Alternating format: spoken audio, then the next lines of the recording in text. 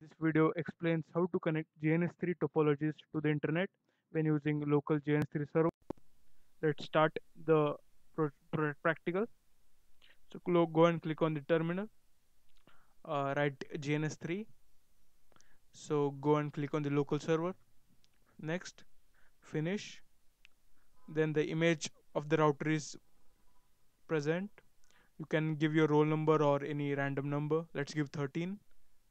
So next, in these slots you can fill with these data, means they are not relevant to the practical, but yeah, finished. So this 13, apply and okay. Let's give the name of the project as ABC. So click on the OK.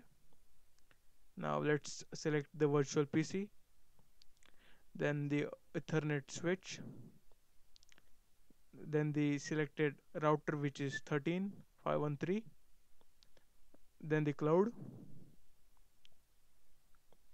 So let's, before connecting them, let's adjust them before. So now let's go and connect with the Ethernet cables. So before connecting the cloud with the Ethernet cable, you need to first configure the cloud. Click by clicking on add and then apply and then OK. Now connect this. Now start the devices. Click on the virtual PC console, PC1.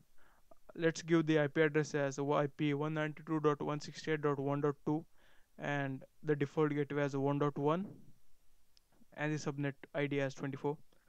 So it is checking for the duplicate addresses. So there are no duplicate addresses. Now it's time for configuration of the router. So then go and click on the router and then enable it, then configure with the terminal. So INTF0/0 is the interface which connects the PCs and the router. So IP add 192.168.1.1 is the default gateway and the default subnet mask is 255.255.255.0. So no shutdown.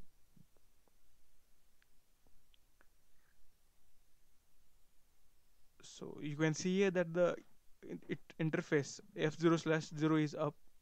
Now let's get out of the configure mode. Now with this command, which is show IP int brief, it shows the current status of your project, means it shows that it is manually up. So configure int f0/1 is the interface between the cloud and the router. So now IP at DHCP is the command.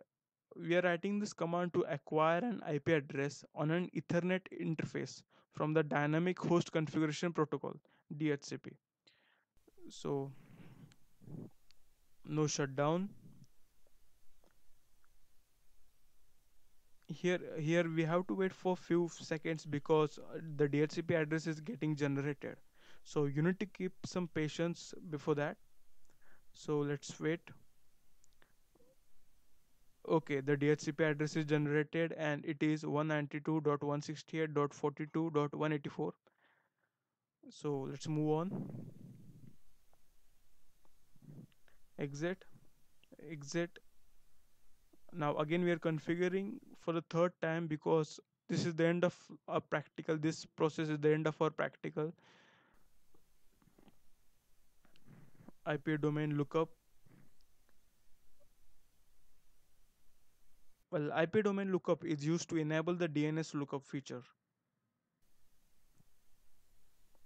Exit and exit. So here now we will be writing the final code of our presentation.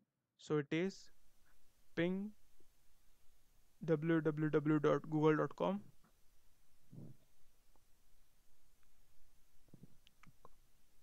and here we have to wait for some time.